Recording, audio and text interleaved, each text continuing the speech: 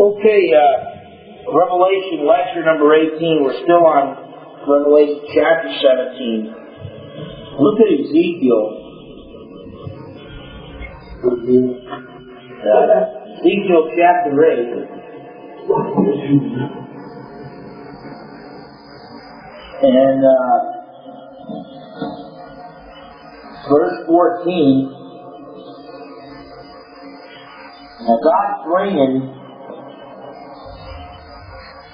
Ezekiel the prophet to the entrance of the gate of the temple.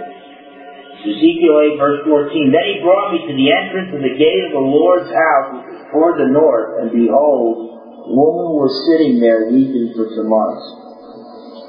God was trying to show Ezekiel how bad things had gotten in Jerusalem. He takes him to the temple where they're supposed to be worshiping the one true God, the God of the Bible, the God of Israel, the God of Abraham, the God of Isaac, and the God of Jacob. And what are the people doing? They're crying for Tammuz, who was Semiramis' and Nimrod's little boy. So they were steeped in this mother-son worship, this paganistic, Babylonian harlotry and apostasy and false religion. And a lot of that was due to God then sending the Babylonian Empire to devastate the nation of Judah at that time. Take a look a little bit further so you see how the Israelites dabbled with false worship. Well, they did a lot more than dabbling with. Jeremiah, look at Jeremiah chapter 7 and verse 18.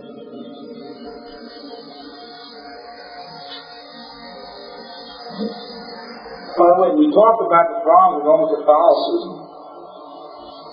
Our church, I started 7 years ago, Trinity Bible Fellowship. And if we are around for 1,500 years, we will probably be much, much worse than the Roman Catholic Church is today. The reason is because nobody's granted the infallibility. So our local church, and that's what I think it should just be kept at local churches.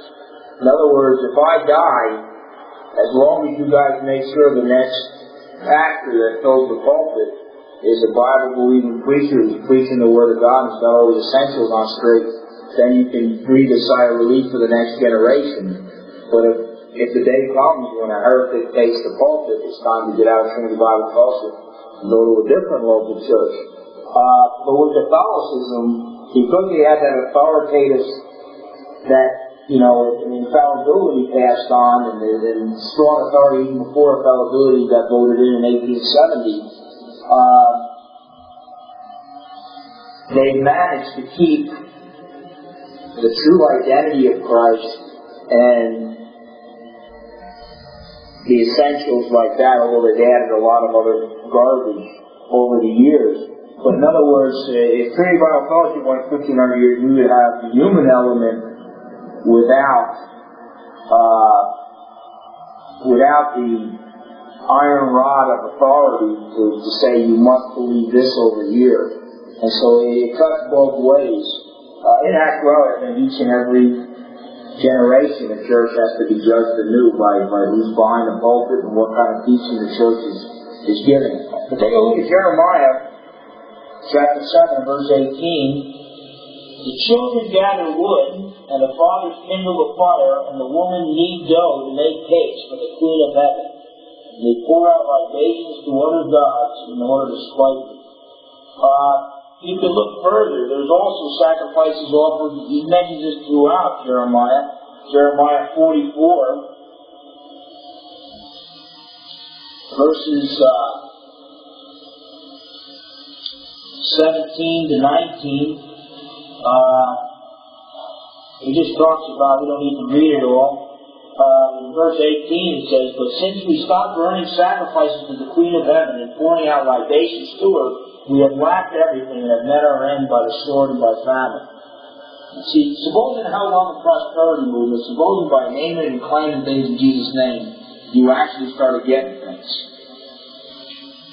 would that mean that once you find out you're in error and you're interpreting scriptures incorrectly, would that mean that you still do it? That's what these people are saying. Hey, look, if worshiping a false god works, we'll keep doing it because we're getting those goodies that we want.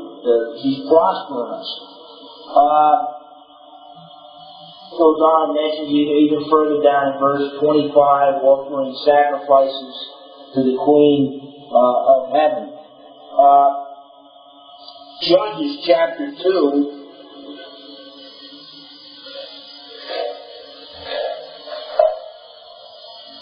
Well, we don't even need to turn to it. Judges chapter 2, verses 11 and 13, and 1 Samuel chapter 17, verses 3 and 4, they talk about the false worship of Baal and Ashtaroth. And again, that was a male-female deity type. And so we see that this kind of paganism even crept into Israel as well.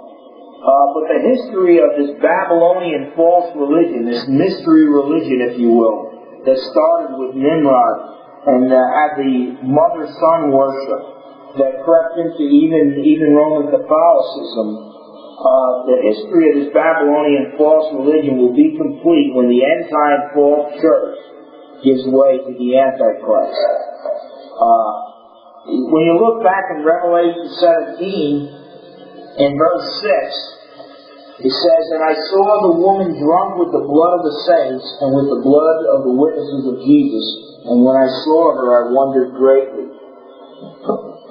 One thing that I can tell you about Roman Catholicism, when you look at its history, and when you look at many of the people that the Roman Catholic Church over the centuries has put to death, and you read the views of these guys, there was a solid percentage of the guys that they put to death were put to death because they were true believers of Jesus Christ, and they made complaints about non-biblical things the church was doing. So if the Church of Rome, if Roman Catholicism is going to become the end-time false church, the one-world religious system, it would fulfill verse 6 very easily in that she has shed the blood of the saints throughout the centuries.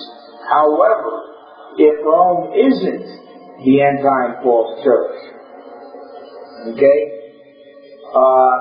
whatever end-time false church comes in is going to shed the blood of the saints with the Antichrist. So this does not necessarily prove that Rome did, but I think Rome has got the structure. When I started holding it, even when I left Roman Catholicism, I said, no way, the reformers were wrong. But when I found out that when Ronald Reagan brought down communism, and it turned out that it was because he was in secret meetings with the Pope, and the two of them decided how they can bring down Catholicism bring down communism by the Catholic Pope, getting guys like Lech Walesa in Poland to get the Catholic people to take a stand against it, and then all of a sudden the Soviet Union crumbled. I had thought that all the power, all the political power that the Roman Church had, I thought was gone centuries ago, and apparently I was mistaken. And so that's when I saw them as a viable candidate. But so it is that their direct military power is no longer. Yeah, and then you say indirect military power. Even the Society of Jesus, the Jesuits, they were actually started as a commando unit to lead people to Roman Catholicism at the point of a sword. But now they've become the intellectual defenders of Catholicism, or at least it's supposed to. Some of them don't apostatize, and some of the biggest problems. But some of them have been great defenders of Catholicism and even of Christianity, like Frederick Copleston. Yeah. Have you noticed some of the real liberal churches now in America is probably the defending side of God? Yeah. There's some similarities to do that. Yeah. Well, the thing is, there are certain, one of the toughest, let's say Roman Catholicism, and then they're getting into this, let's bring everybody back into the church even if they disagree. They're getting into that type of thinking right now. The toughest people to bring in would be New Agers, because they're pantheistic, they're not theistic, they're not far from Christianity as you can get, and the Muslims, because they're convinced they're the one true faith. Well, the two open doors they have there, the open door they have with the New Agers, is this elevation of Mary, for all practical purposes, to the point of worship. The woman's livers and those that are in Wicca, modern witchcraft, that are worshiping the earth goddess, you could see them going for this type of thing, because they got the female deity right there. But with the Muslims, what I found out was in Fatima, Portugal, when Mary supposedly appeared, the Muslims had taken over Portugal when Muhammad was alive, and Muhammad named it, I believe it was while he was alive, but it was named after Muhammad's favorite daughter who died when she was young, died before Muhammad did, and her name was Fatima, and he said that she is the greatest woman in heaven except Mary. So when the supposed Mary visited Fatima, because of it, any statue of Mary that is a statue of Our Lady of Fatima, Muslims will bow before it to this day. So, I don't know. Is there an open door there to Islam? I don't know. It's real hard to say. Because they are about as exclusive as Christians are, as true Christians are, that they will not accept any other faith. But anyway, that's the vision there. And so that's just this mystery behind this Babylon the Great, the mother of harlots and of the abominations of the earth. The false religious system, the kind of the mystery, with the Antichrist is talking about the mystery of lawlessness that's at work. This is kind of the mystery of false religions that is at work. The vision is explained in verses 7 to 18. The beast, verses 7 to 8. And the angel said to me, "Why do you wonder? I shall tell you the mystery of the woman and of the beast that carries her, which has the 7 heads and the 10 horns. The beast that you saw was and is not, and is about to come up out of the abyss and to go to destruction. And those that dwell on the earth will wonder whose name has not been written in the book of life from the foundation of the world, when they see the beast, that he was and is not and will come." The beast, the harlot rides this beast, but later on she is cast out. The rulers of the beast's kingdom actually knock her off her horse, if you will. But she's right. She's saying, "Hey, I could use this one world government to further my goal." Well, apparently the beast is saying, "I can let this one world religion ride me and further my goal, and then when I don't need her anymore, I can wax her." But the beast comes out of the abyss.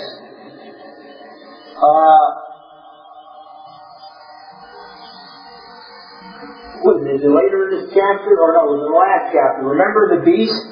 The beast who is the Antichrist, the false prophet, and Lucifer himself. There's 3 unclean spirits come out of them like frogs. So the Antichrist is possessed not primarily by Lucifer, but by a separate demon than Lucifer. And apparently this demon comes out of the abyss, so we know it's not Lucifer. Lucifer is not going to be cast into the abyss until Jesus Christ returns. Will be cast there for 1,000 years, and that's going to be during the millennial reign of Christ. Then he'll be released, and there'll be the final Satan's last revolt, his last stand, as he marches those who are grown up during the millennial kingdom decide to side with him on Jerusalem, and then Jesus defeats them and throws them into the lake of fire. He stays forever and ever. So this demon comes out of the abyss, possesses the Antichrist as of the beast is, and this could be the false resurrection here that they wondered how, he was, then he was not, then he is, and the world follows him and wondered it. Could be the false resurrection spoken about in Revelation 13, verse 3. Then again, it could be that maybe, the beast means both the end-time world government and the ruler of that end-time world government. So it can mean either one, depending on the context. So it could be that the Roman Empire died, it was gone, and all of a sudden they got revived in the last days. But it seems that people are going to worship it, I think, some type of false resurrection. If John F. Kennedy had risen a week later or 3 days later after his death and then said he was God and demanded to be worshipped, I bet he would have got a significant number of people to follow him. But the Antichrist, his accomplishments, his resume is going to be a lot sharper than that. And so I see some type of false resurrection. But the beast, it says here, will be destroyed by Christ, but non-believers will be deceived by him.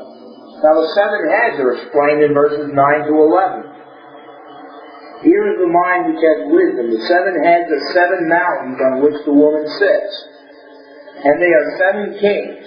5 have fallen, 1 is, the other has not yet come. And when he comes, he must remain a little while. And the beast which was and is not is himself also an 8, and is 1/7, and he goes to destruction. So the 7 heads are 7 different world empires that also have shared in false religion throughout the ages. But not only are they 7 different world empires, they're also the 7 hills of Rome. It's kind of a double meaning here. The 7 hills, the only city that we know that was famous for having 7 hills was Rome. Babylon, not the case. So many other cities that people have proposed. 7 hills in Rome, even on their coins. In fact, I don't think I listed them here, but I have certain maps that actually list the names of the 7 hills in Rome. So it's definitely pinpointing Rome, and that's why I think, again, a world religion with much gold that's persecuted the saints, royalty headquartered in Rome, it sounds like Vatican City. That's the number 1 candidate. Could be wrong, but that's what it sounds like. But it says also that the 7 heads stand for the 7 kings. 5 have fallen. Now again, remember the ones that I listed on the board. Egypt. If you view it as the kings that persecuted the nation of Israel, then the 5 that fell would be Egypt, then Assyria, then Babylon, then the Medo-Persian Empire, and then Greece. And then they were the 5 that fell, and then 1 is, John says, so that's the Roman Empire. That makes 6. 1 is yet to come. That's the revived Roman Empire, which could be the United States of Europe right now. And then there's an 8 that is yet to come, but it's still the same as the 7. That's basically just the revived Roman Empire after the assassination attempt of the Antichrist, when Satan's probably going to give him the same choices that he gave to Christ. I'll give you all my kingdom, the whole earth, if you just worship me. And I'll protect you with one of my top-ranking demons and all. And so it takes on a whole other dimension. So it's still the 7. It's still the 7. But it's so different that you can call it an 8.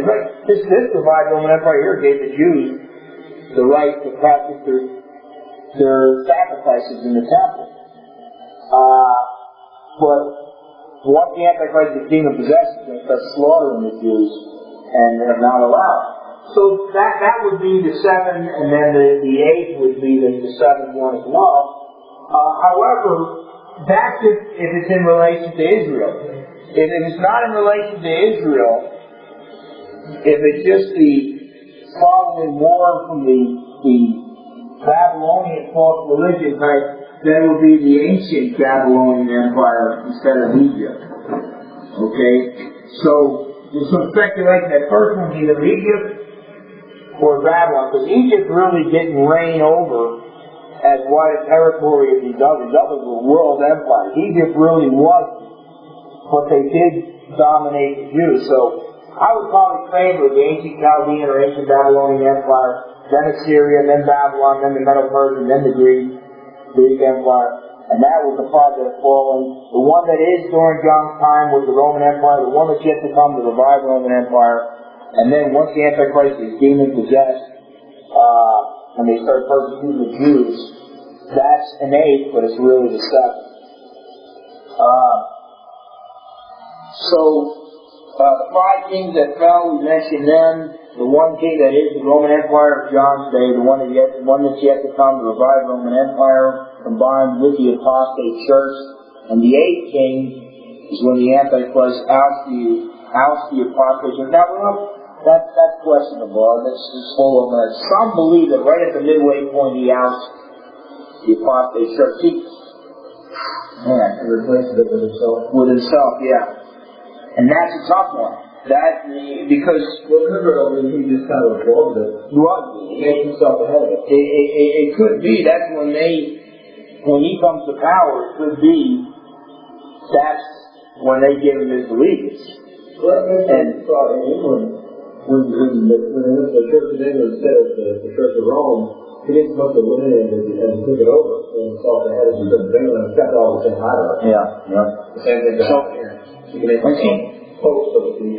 the false prophet, some guys think the Pope is going to be the Antichrist. I doubt it. It's a tough one. And I think at the most the Pope could be maybe a false prophet. That's the Antichrist, kind of a John the Baptist, Jesus type relationship with him. Except John the Baptist said, don't follow me, follow Jesus because he's God. But I think this would be more, don't follow me, follow him, he's God. I'm just saying it because this guy's got more demonic power than I got. So I think it's going to be... That wouldn't be the public image. No, the public image would definitely be the John the Baptist.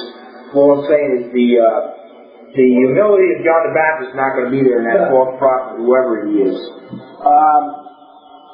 But anyway, the 10 horns are described and explained in verses 12 and 13. And the 10 horns, as you saw, are 10 kings who have not yet received the kingdom, but they receive authority as kings with the beast for 1 hour. They have one purpose, and they give their power and authority to the beast. So the 10 kings of the revived Roman Empire could be 10 nations in the United States and Europe. Right now they got about 13 or 14. But there is another possibility. I'm writing it into my notes right now. When they wanted the United States and Europe, the European community, when they wanted to start, they used to, at one time, there was just the European Economic Community, the EEC. But their goal was to become the United States of Europe, one empire. On paper, they are one empire right now. The difference between going from France to Spain is like the difference between going from New Jersey to New York now. It's not like the difference between going from America to Canada. The only exception there is the currency to show that. Yeah, but even there, what did they drop? They dropped something in between the two that was... Well, there's no more tariff barriers. Yeah. No more tariff barriers, okay. And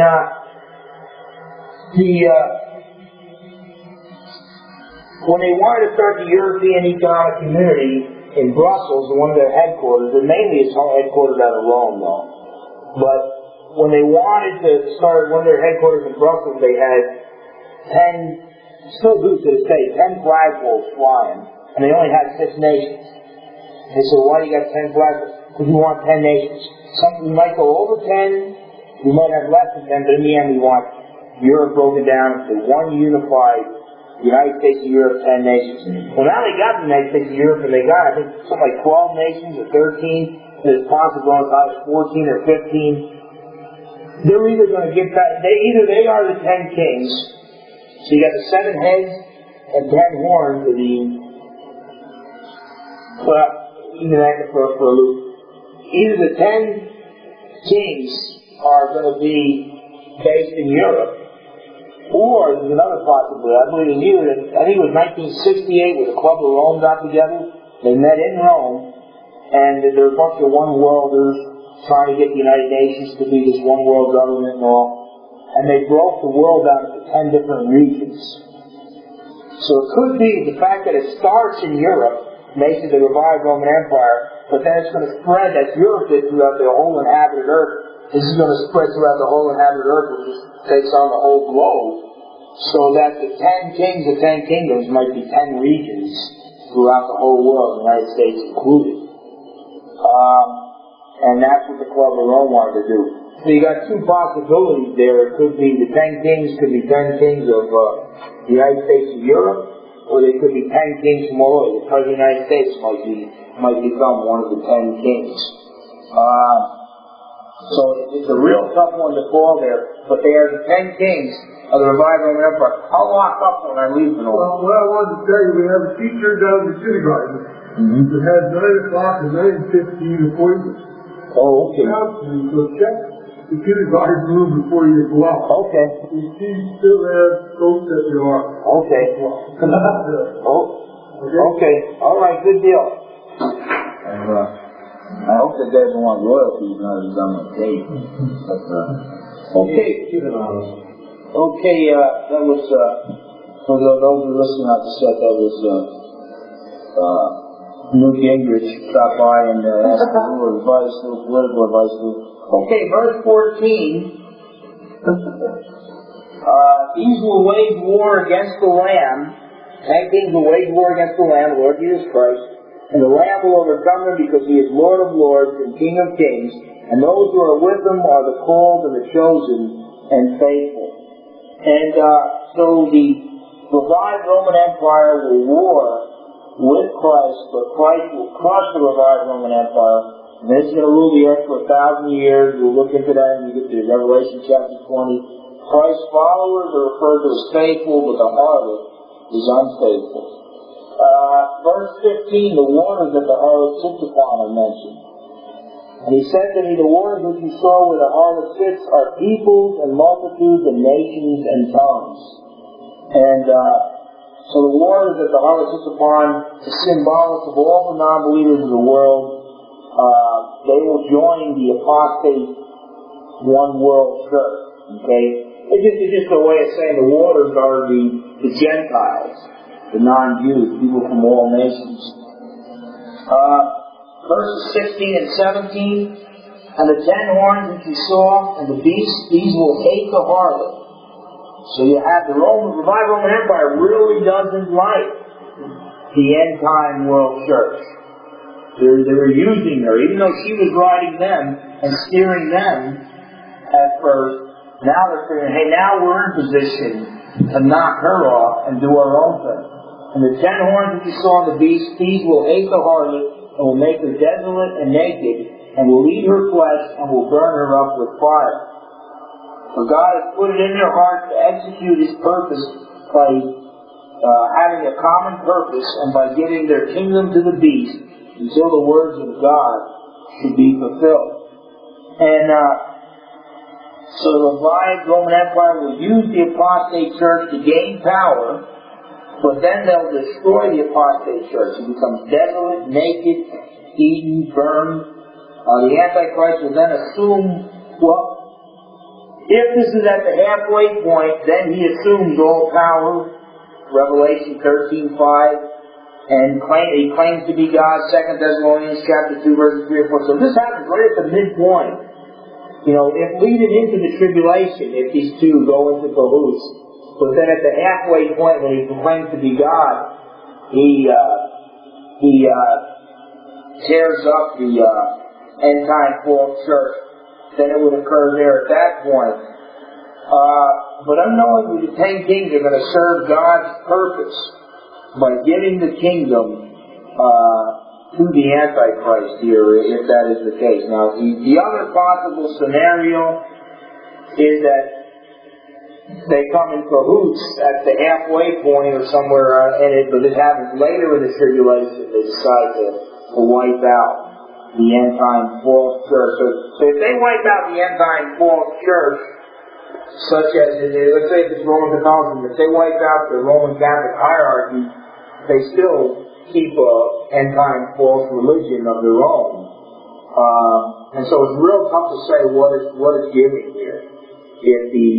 If this is at the halfway point or if this is much later on in the tribulation period. And when the Antichrist issues the mark of the beast and he's being worshipped, is that still part of the harlot's religion? Or is that the point where the break is made between the two?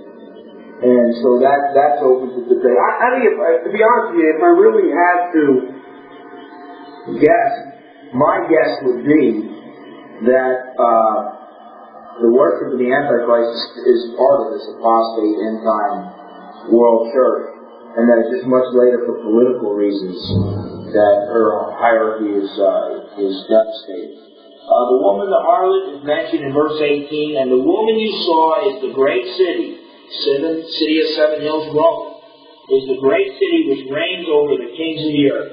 When John wrote that, there was only one city that fit that description right there, and it was Rome. Peter even refers to Rome as Babylon in, I believe, 2 Peter.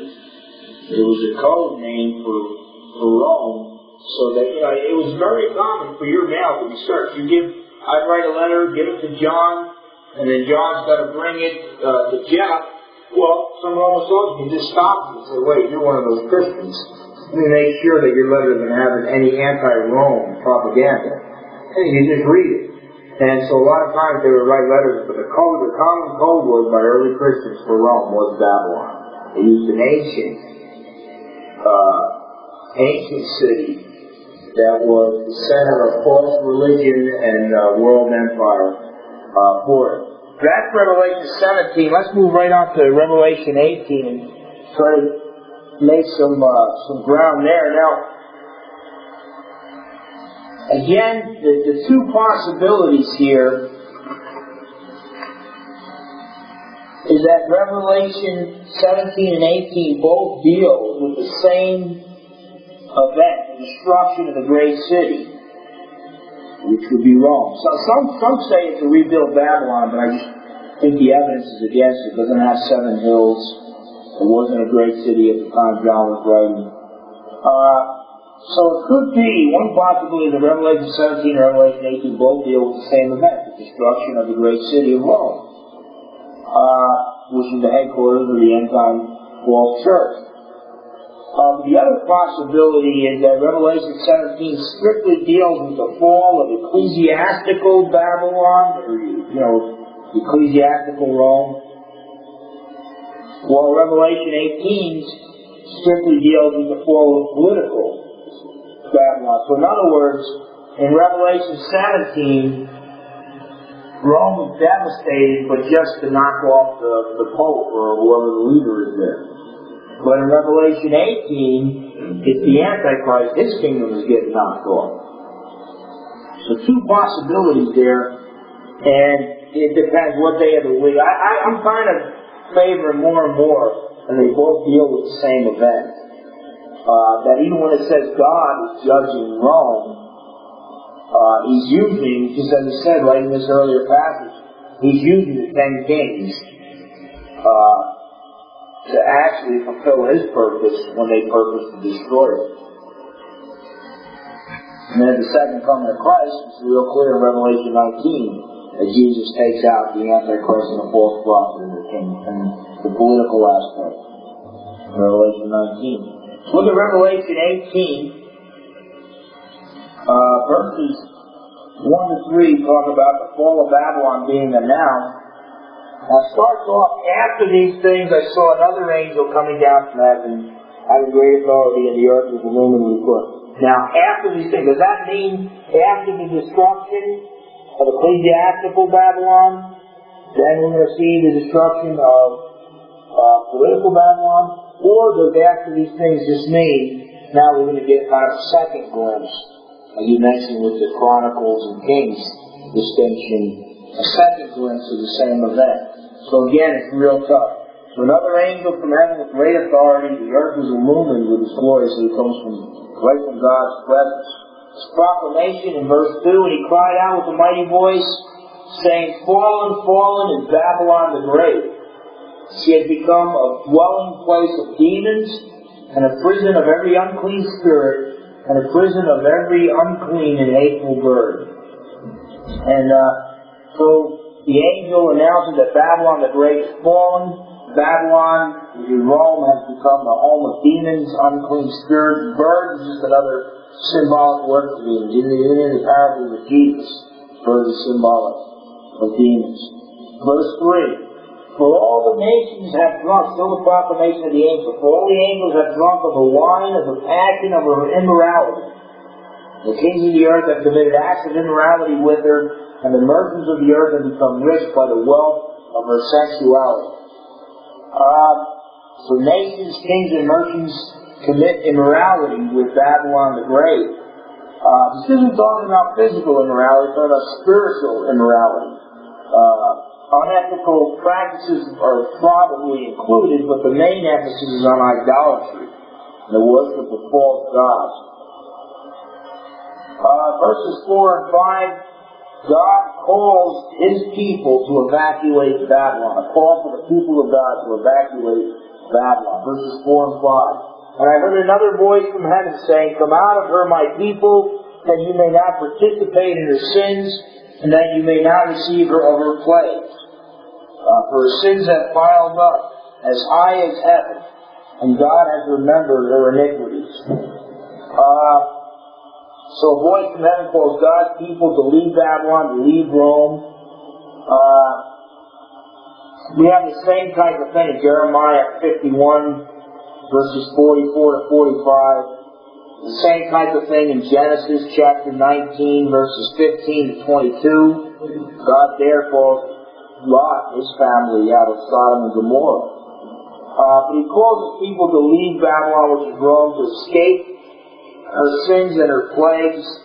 The plagues could be the bowl of Revelation 16. I don't know. It's real tough to say. God's people, too, they're in Rome. They've got to have some friends who are non-believers who have the mark, who are somehow taking care of them. But it's amazing when you read the stories of even during the World War II, and some of the Jewish people hiding in places in Germany and living in hidden rooms and houses and being able to survive so long. But her sins were piled up as high as heaven. It's just like the Tower of Babel. It kind of alludes to the Tower of Babel, piling up as high as heaven. And God has remembered Babylon, her iniquities, and God promised in Jeremiah 31:34 the new covenant that He would make with His people, the Jewish people, that once they turn back to Him, their iniquities and their sins He would remember no more. But here Babylon is unrepentant, so God remembers her iniquities, and only judgment is all that she has to look forward to. Verses 6 to 8, the judgment against Babylon.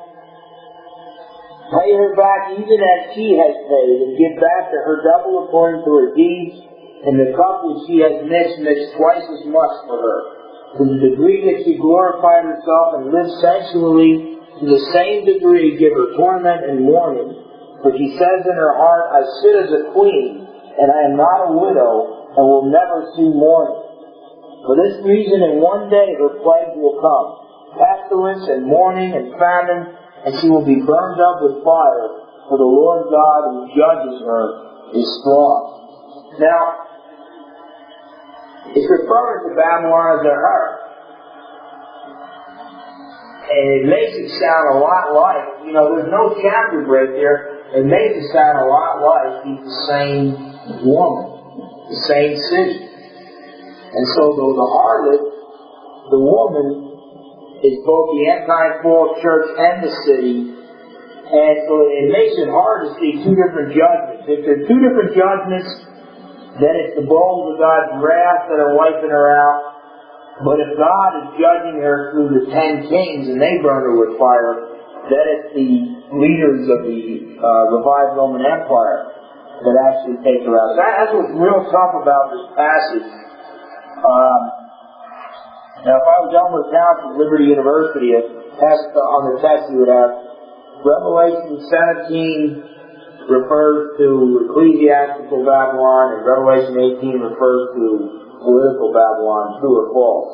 And because I told you it could go either way, but Elmer Towns at Liberty University always would say, A is true in one sense, but in another sense A is false. And then on the test you would see A is true or false. And it's like, man alive, what's this guy trying to do? And usually you pray for two false tests, but then you pray for ethics. I think I would have. I tell you though, I always did better than I thought on the test. So I think that they. He was giving credit either way. Either he was giving credit either way, or he meant it one way, and it was so vague, and I got so many complaints that they would just grade it right and take either one on it, because it's obviously he's got the problem, not them. He wasn't grading his own test, He was big, big wig over there. He's one of the two vice presidents for that. Okay, the judgment against he's a great guy, but his name is Elmer, so right away you think of Elmer Fudd. He's got a bald head, and he's got a